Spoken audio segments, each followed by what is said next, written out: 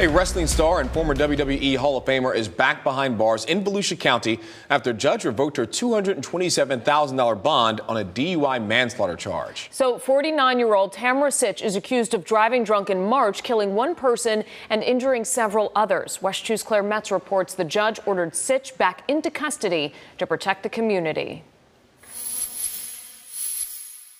Tamara Sitch has 3 DUI convictions out of Pennsylvania and a DUI charge pending in New Jersey. At the time of the fatal crash in Ormond Beach, she was driving on a suspended license. She has consistently shown that she's going to get behind the wheel of a vehicle intoxicated. Prosecutors say Tamara Sitch, wrestling stage name Sunny, has a drinking problem, one that led to a fatal crash March 25th on US 1 in Ormond Beach.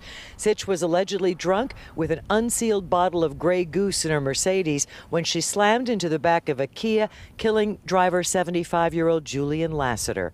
Mr. Lassiter's car hit a vehicle in front of him, and there were injuries.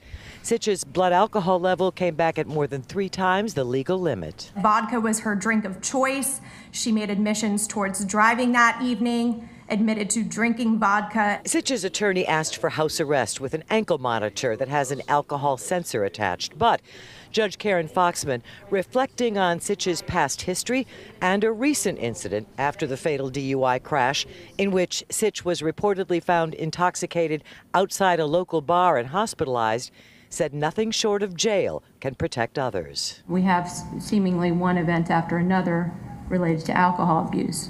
Defendant is a threat to the community. Sitch, who did not testify, embraced her fiancé James Penty and was then taken back into custody. Penty briefly spoke with us outside the courtroom. Everybody's been hurt, not just the family. I feel terrible for that guy's family. However, Penty said if the state wanted Sitch behind bars until trial, she shouldn't have been granted bond in the first place. He loses the amount he put up. That should have been decided before collecting $22,000 of my money. Family members of the man who died were in the courtroom. They did not want to comment right now, but a spokesman previously told us they are grieving for Julian Lassiter, calling him a man of generosity and enthusiasm for life. In Volusia County, Claire Metz, West 2 News. In addition to DUI manslaughter and driving with a suspended license, Sitch faces 8 other DUI-related charges in connection to that deadly crash. She is scheduled to be arraigned in 2 weeks.